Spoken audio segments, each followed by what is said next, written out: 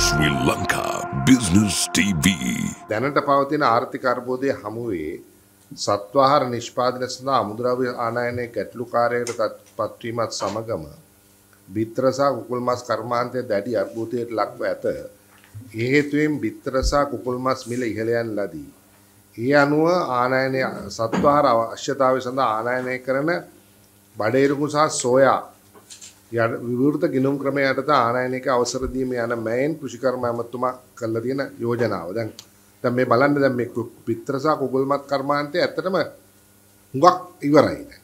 අපේ පැතිවලනේ තියෙන්නේ.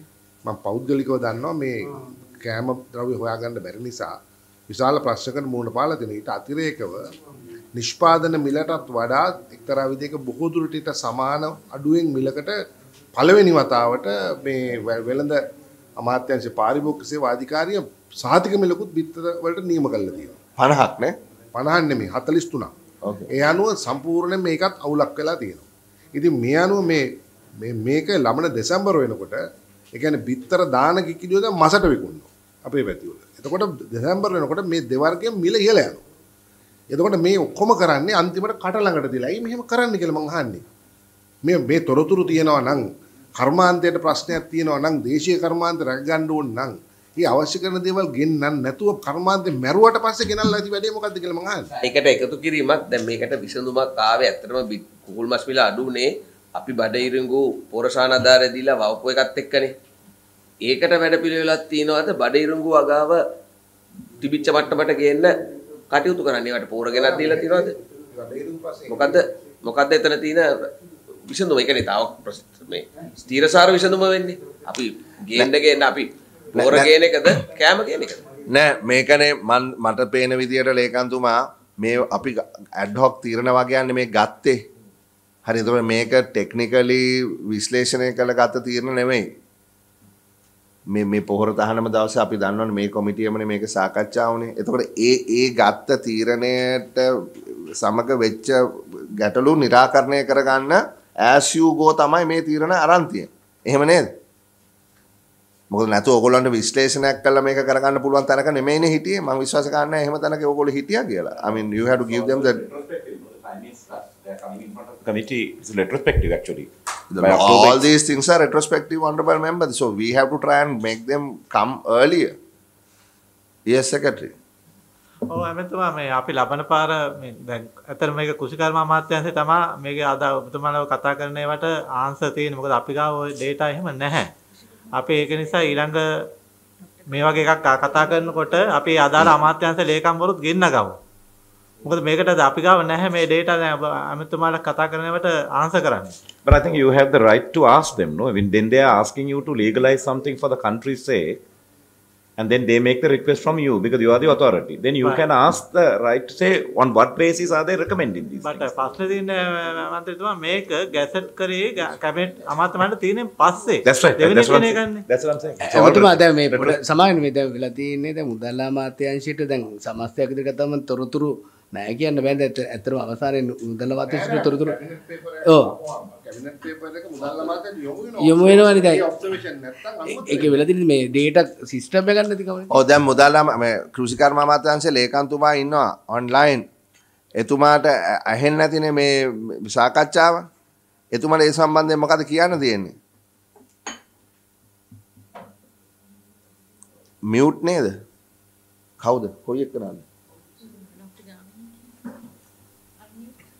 ඔව් අතරම ලේකම්තුමා මාත්‍රික ලේකම් ගාමිසවල්සිංහ ඇත්තටම තවතුමනේ පොඩ්ඩක් මෙතෙන්දි කියන්න ඕනේ අර 2015 දී අපි බඩිරුඟු නිෂ්පාදනය අපිට රටේ අවශ්‍යතාවයට ආසන්න වෙන්න අපි නිෂ්පාදනය කරගත්තා.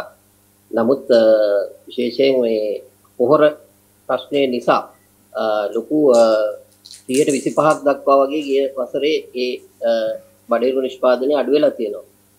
ඒක තමයි ලොකුම හේතුවක් වෙලා තියෙන්නේ මේ සත්වාහාර නිෂ්පාදනය සඳහා. ඉතින් නමුත් යම් ප්‍රමාණයක් ගෙන්නන්න අවසර දීලා තියෙනවා. ඉතින් මේක යථා තත්ත්වයටපත් වෙන්න තවතුමනි යම් කාලයක් ගත වෙනවා. දැන් උදාහරණයකට දැන් මේ සැරේ මේ මහකන්නේ අපි ටාගට් කරාට අපිට ඒ කියන්නේ අපිට හෙක්ටයාර් ලක්ෂයක් පමණ වගා කළ යුතු වෙනවා අපිට අවශ්‍ය බඩිරු ප්‍රමාණය නිෂ්පාදනය කරන්න. ගියාට නමුත් අනිත් ප්‍රශ්නත් එක්ක මේක සංකීර්ණ ප්‍රශ්න වෙලා මේ ඉන්ධන ප්‍රශ්න ඒ වගේම බීජ ප්‍රශ්නකුත් ආවා. මොකද බඩේරඟු බීජ අපි මේ හයිබ්‍රිඩ් බීජ වවන්නේ 100%ක්ම වගේ විදේශීය ගෙන්වන ලද බීජ. ඒතකොට ප්‍රයිවට් සෙක්ටර් එකට ඒ බීජ ප්‍රයිවට් සෙක්ටර් එකෙන් ආනයනය කරාට පස්සේ ඒ බීජ තමයි පාවිච්චි කරේ. නමුත් ඒකට අවශ්‍ය ෆොරෙක්ස් ඉෂුව එකක් ආවා. අපි ඇත්තටම කතා කරා මහ බැංකුව සමගත් මේ ප්‍රමාණය ලබා ගන්න. නමුත් ඒක ඒ අවශ්‍ය වෙලාවට ඒ පෞද්ගලික අංශයෙන් ලැබුණේ නැහැ. ඉතින් 150ක විතර බීජ ප්‍රමාණයක් තියෙනවා. එතකොට අපිට මේ කන්නේදී අපි 150ක වගේ වගාව අපසරයකට ගිහිල්ලා අවශ්‍ය ප්‍රමාණයෙන් 150ක් වගේ තමයි අපිට නිෂ්පාදනය කරන්න වෙන්නේ. එතකොට මේක යථා තත්ත්වයටපත් වෙන්න තව වසරක් අවම වශයෙන් වසරක්වත් ගත වෙයි. ඊළඟ මහ කන්නේ වෙනකොට තමයි අපිට සම්පූර්ණ වපසරියට යන්න පුළුවන් වෙන්නේ. ඒක තමයි තත්ත්වය තියෙන්නේ. බොහොම ස්තුතියි. දැන් ඒ කියන්නේ තව අවුරුද්දක් මේ ප්‍රශ්නේ අපි මුහුණ දෙන්න ඕනේ. එතකොට ඒකට මොකද්ද ඔයගොල්ලෝගේ තියෙන විසඳුම? දැන් 150ක් නම් මේ ලැබෙන්නේ බඩේරඟු ඉතුරු 150 ලබා ගන්න බීජ ලබා ගන්න ඔයගොල්ලෝගේ වැඩපිළිවෙලක් නිර්මාණය කරලා තියනවද?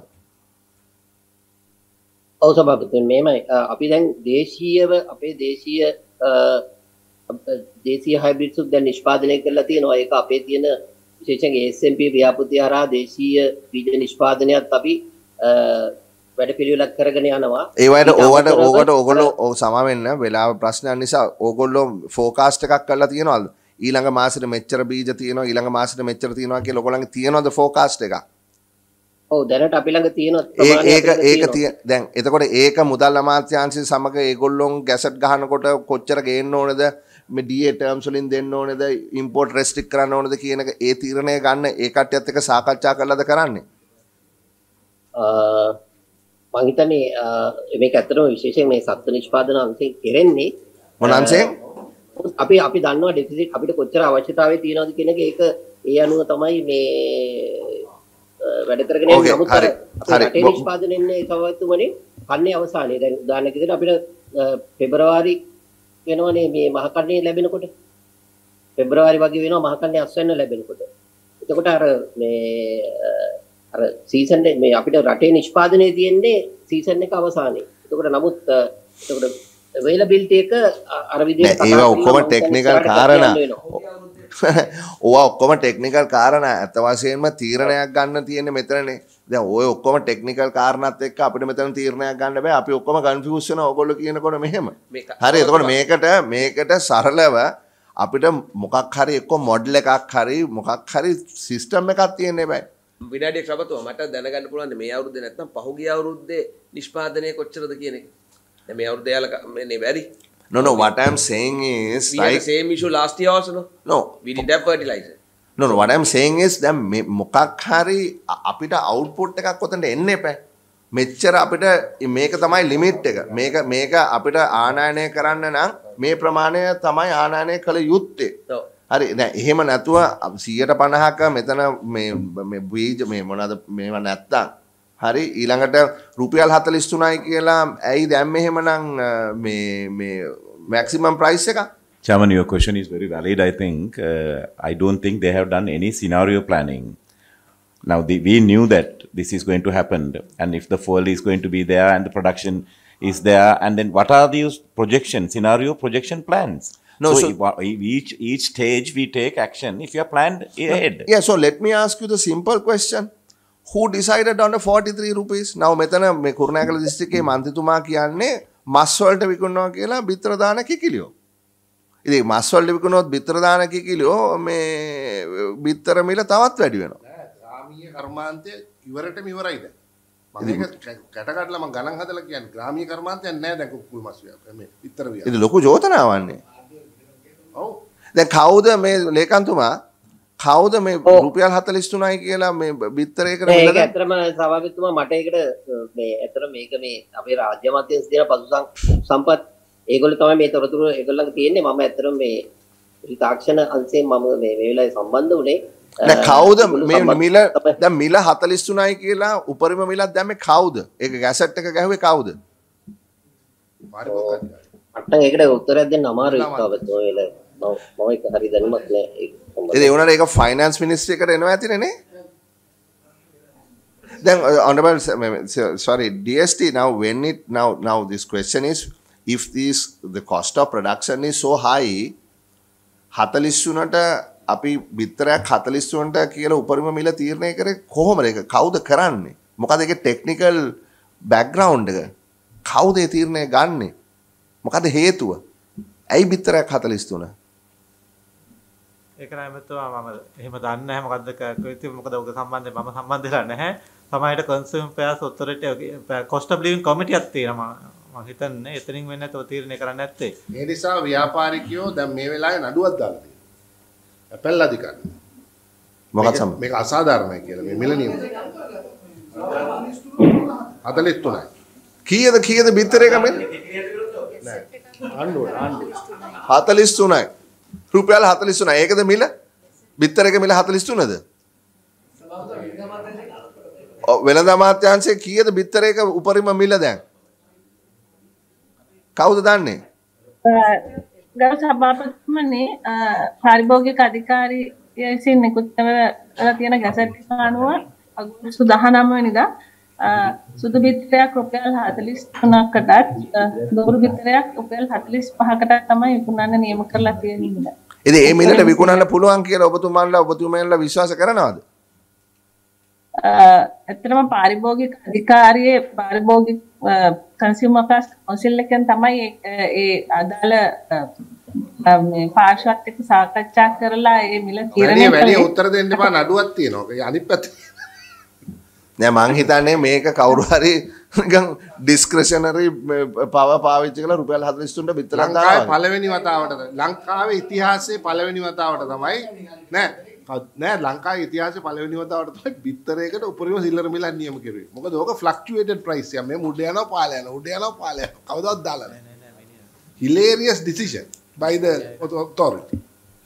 You want to, honorable members, you want to, I mean, we want to stop it from happening again, Oh, price. No, this connects to farmers, right? Otherwise, This connects to discussion. processors. Like cabinet has taken a decision. the cabinet take a decision After the paper has been submitted, it is open for the members and the ministries to submit their observations. None of them would have seen reality. the August finance minister එන්නේ නැතිනේ Oh, එන්නේ නැද්ද? observation වලට ඔක්කොම හැම අමාත්‍යාංශයකම හරි යනවානේ. හරි අපි මෙතනින් මේක අපිට වෙලාව පිළිබඳ ගැටලුවක් තියෙනවා අපිට ඊළඟට යන්න ඕනේ. But there are two things, DST, that we would like you to submit. The first one is the one that we discussed earlier. ඒ කියන්නේ මේ විශ්ලේෂණය මොකක්ද මේ වාගේ මේ ගිය අවුරුදු දෙකේදී ප්‍රධාන වශයෙන් සහල් අනිත් එක මේ බඩේරිඟු සහ අනිකුත් ද්‍රව්‍ය ලංකාවට ගේන්න ඒ ප්‍රමාණය තීරණය කරපු ආකාරය සහ චෝදනාවක් තියෙනවා වැඩිපුර ගෙනල්ලා මික්ස් කරලා විකුණලා තියෙනවා කියලා ඒ සම්බන්ධයෙන් අපිට වාර්තාවක් ලබා දෙන්න. ඒක තමයි 7 ලක්ෂයක් ගෙනල්ලා තියෙනවා. ලක්ෂ 24න් 7 ලක්ෂයක් ගෙනල්ලා දෙනවා. පළදාව කියන එක කිව්වේ නැහැ. Oh, ඒක තමයි. So we don't want a detailed, very detailed report, Mr. Secretary, but give us a concise report as to what the justification of this was. That's the first one. The second one is we want to know how this egg price, maximum price for eggs, was decided, and what the pros and cons have been with respect to this price. Because what the honorable member is making a very serious accusation that the entire rural poultry industry has been wiped out. Right? එහෙමනම් මේක අපි ගරු සභාපතිතුමනි මට එක පැහැදිලි කිරීමක් ආනයනය සම්බන්ධයෙන් දැන් ඒක අපි ඊළඟ එකට යනවා. So there is no issue with this other than that. හරි. Sri Lanka Business TV.